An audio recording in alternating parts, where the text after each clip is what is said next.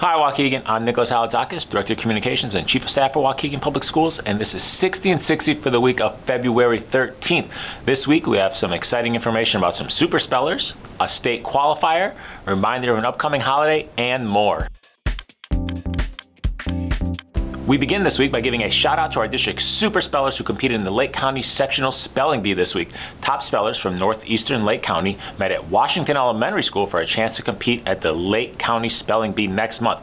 Though no Waukegan speller advanced to the County Bee, we want to congratulate our district's participants, including Jair Marbon from Cook, Sylvia Corona from Carmen Buckner, Terrence Hurd from Glenwood, Lucas Aredes Castillo from Greenwood, Roberto Sanchez from Hyde Park, Sofia Labarge from Lewis Middle School, Diego Ambres from Lyon, Johnny Yalda from McCall, and Josiah Castillo from Washington Elementary.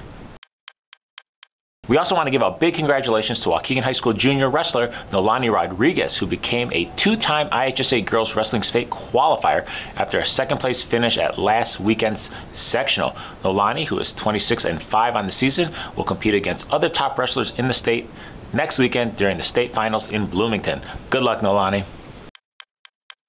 We want to thank everyone who helped make our JROTC program's Valentine's for Veterans event a success.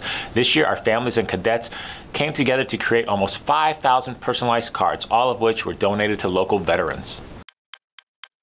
And finally, we want to remind everyone that Monday, February 20th is President's Day and District 60 will be closed. Classes will resume on the 21st. Anyone looking for something to do that day should check out Waukegan Township's HBCU Experience event at the Washington campus. Students can still register for this free event, which will take place between 10 a.m. and 3 p.m. in the Washington campus dog pound. The experience will feature student breakout sessions, panel discussions, giveaways, a step show, and more entertainment. That's all for this week. Thanks for watching, and be sure to tune in each week for all the news and events happening in Waukegan Public Schools.